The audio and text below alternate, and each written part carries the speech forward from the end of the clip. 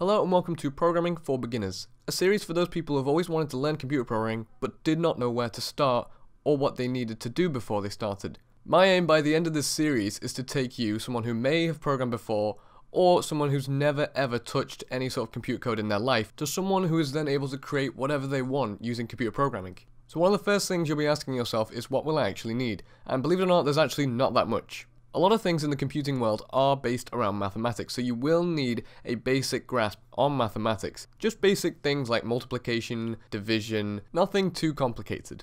You're also going to need a lot of patience. A lot of the things that do go wrong in computer programming are just extremely simple things that you would have never thought of, so you do need to be patient with yourself sometimes. And the most obvious one, of course, you will need a computer. It doesn't matter what operating system it's running, it could be on Windows, Mac, or Linux, you should be fine either way. You don't need an overly powerful computer either. Just as long as it runs daily tasks perfectly fine, then you should be okay.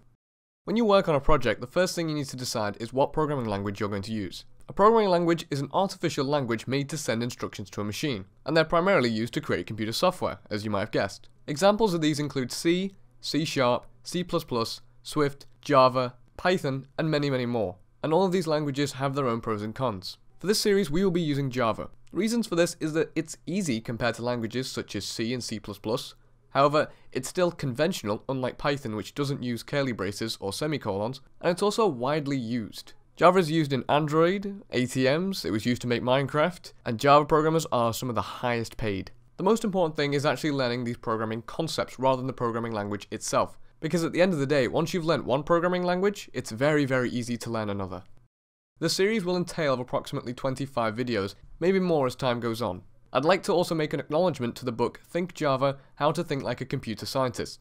A wonderful book on Java and computer science in general, and I definitely recommend it. The source code for each video's project will also be provided, so that if you run into any errors, it'll be much easier for you to spot your mistake when you're looking at my code side by side. If you're still running into issues, then instead of commenting code in the YouTube comments section, go ahead and take screenshots and then email me at queries@evh98.com, and I can guarantee you'll get a much faster and constructive response that way. Another question you might be asking yourself is, okay, once I've learnt computer programming, where can I go from there? Well, there's a good few routes that you can go down. The first one is you can learn how to make 2D games for desktop, iOS, Android, and the web through my old series, How to Make a 2D Game. Like I mentioned earlier, Android is also developed in Java, so you can learn how to make native Android apps through Android App Development for Beginners by The New Boston, which is available on YouTube. Like I also said, once you've learnt one language, it's very easy to learn another. So you could go ahead and learn how to create native iOS apps using the Swift language from The New Boston's iOS Development with Swift tutorial, which is also available on YouTube.